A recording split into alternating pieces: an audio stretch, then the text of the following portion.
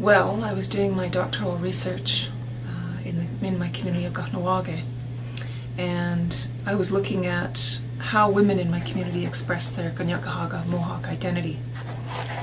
And as I was sitting with them one at a time, and they were doing an extended interview with me, a narrative, they would talk about Sky Woman as though she was in the room with us. I thought, okay, I have to revisit that story because there's something there. I had read the version that exists in many of the children's books. I'd read it myself, I'd read it to my children. I'd seen murals painted on walls in my community, and I thought, okay, what am I seeing here? So I looked for other versions, and I thought, there's something missing. There's a disconnect. So I sat down and I started writing out all of the different key elements of the story that were similar, right? And then as I did so, I thought, I wonder what she's thinking as this is happening to her. So then I started to write in the first person, in her voice. And it just came so naturally to include what the women had told me of their lives into the story. And I began to infuse the retelling of her story with their lives. And it became this process of we are in her and she is in us. So their story was in hers, but she was also in theirs, because that's what they talked about in the interviews with me. So it became this very much a living process as I sat down and I rewrote that story. And I also brought my own life and my own experiences as a mother, as a sister, and as an auntie into that as well, where in the end I reconnected with her, because I began to understand what she was thinking and what she was feeling, and what that first encounter must have been like as she stepped foot on Turtle Island. And it's a very powerful moment, and when I perform the story I feel that exact same feeling every time, that she's here, she's in me, because I'm her descendant, right, along with the women. We are her descendants.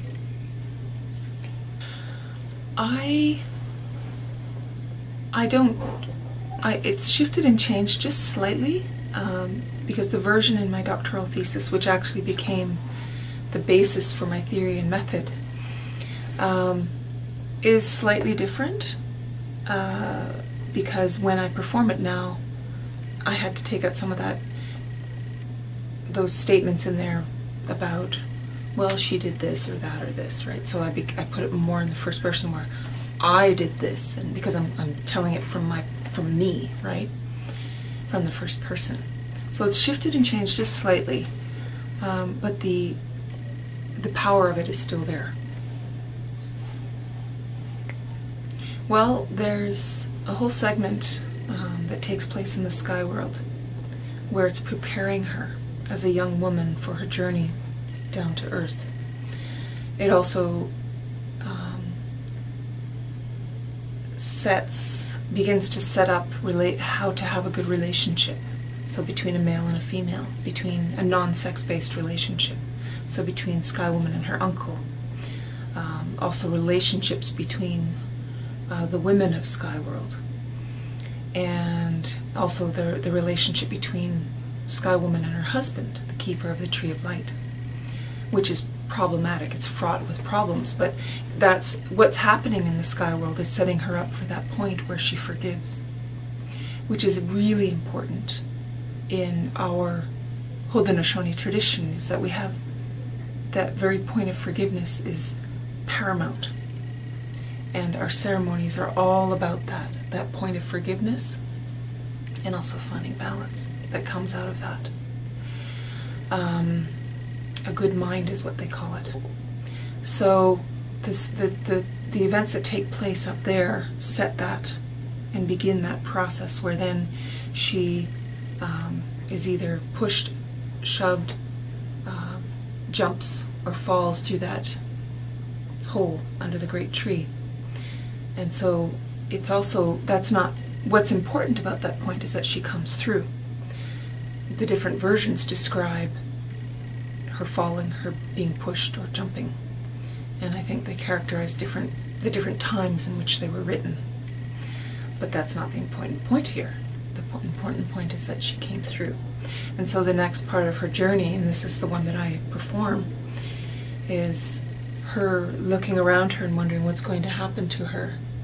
And the water animals come up, the birds, the large birds, the heron and the loon, and they come and they help her. And then the water animals below give their lives as they dive for soil from the very bottom of the ocean floor. And one does succeed, the muskrat, and he places that soil on the turtle being's back, and it spreads out in all directions. And then she has a place to stand on. And then from there we have her, all of the bits and pieces of seeds and things that fall from her clothing as she's dancing in thanks. And it begins to grow. And it starts new life. And then from there she gives birth. And then she's raising her daughter, and then her daughter finds herself pregnant from the west wind, and then she gives birth and dies in childbirth, and then the two twins are created. And it's about a relationship between Sky Woman and her grandsons, and how she's looking after them, and it's about how relationships take a lot of work, and how, you know, even Sky Woman can become a little bit sidelined and sidetracked in how she is treating one twin over the other. But that's what it's teaching us, is this is human life. Nothing is perfect, and it takes a lot of work to reach balance and be balanced in one's mind. And then the relationship between the twins themselves, and how they do the good work of creation all the way to where they're creating other human beings, and then their departure from the world. And so there's key elements throughout that just take you through that process of development and setting us up so that when we go into the Peacemaker's journey story, you understand the foundations of the Gaianergo, the great law of peace that was developed.